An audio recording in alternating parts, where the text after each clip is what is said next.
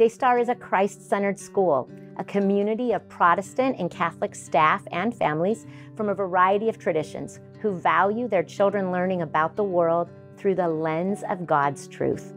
All staff affirm belief in Daystar's statement of faith, and all families affirm their agreement that their children can be taught according to it.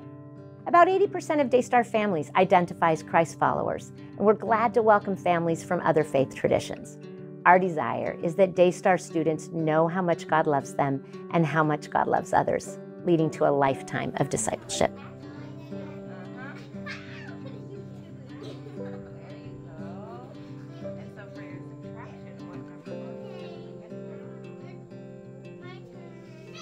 Daystar is what is called an IB Continuum school. That means we are pursuing or have achieved full IB authorization for our entire program, preschool through high school. So far, we have attained this rigorous full authorization for our middle years program, which is grades 6 through 10. We're nearly complete with the authorization process for the primary year program, which is pre-K through grade 5, and the diploma program, which is grades 11 and 12. The IB framework drives a globally minded approach in all subject areas. It also requires an inquiry-based approach to learning, meaning students learn critical, standards-based content in reading, writing, math, science, and social studies. But they also learn the skills for continuing life learning, both in those subjects and other areas. Daystar students learn things, and they learn how to learn the next things. The traditional academic content at Daystar aligns with national standards. Although independent schools in Illinois have a great deal of autonomy, we believe it's appropriate to introduce reading and math content in alignment with national standards.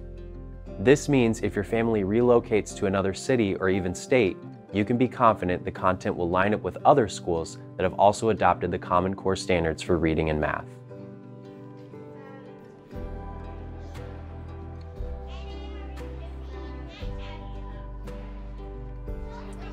In 2017, the Washington Post reported on what they called a surprising thing Google learned about its employees.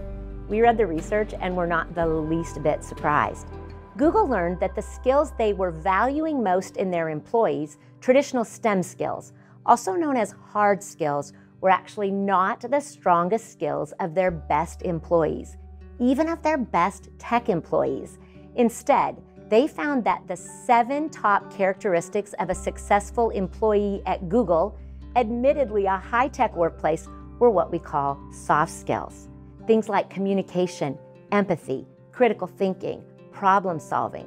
That research literally sang Daystar's song.